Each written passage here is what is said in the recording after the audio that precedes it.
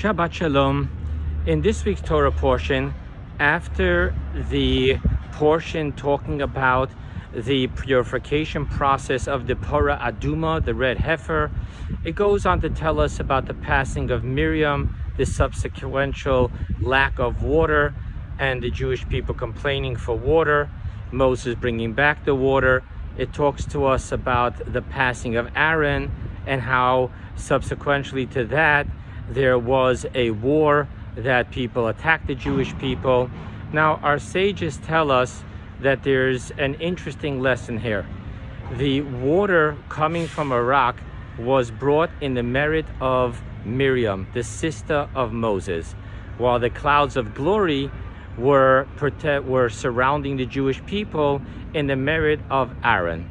After Miriam passed away, the water stopped coming forth from the rock, and Moses had to bring it back. However, we don't see anything about Moses bringing back the clouds of glory that left when Aaron passed away. And here is an interesting lesson. You know, I've been noticing today that, American boy born in the end of the 60s, the COVID is really confusing to me. I've never had a time in my life nor an expectation that I would walk into any store and they just don't have products. There's shelves empty, certain products aren't there. I'm just not used to that, because I grew up that America has not only all our needs, but all our wants and all our whims.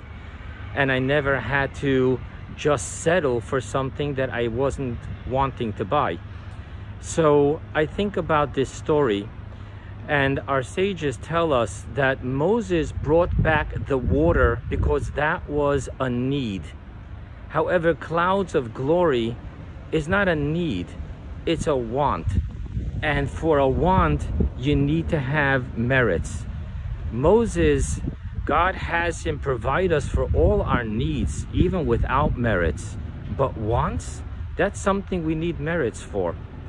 And what I'm learning from this COVID situation is that sometimes the purification process of self is when we're willing to forego wants, focus on needs, and rebuild who we are. Shabbat Shalom.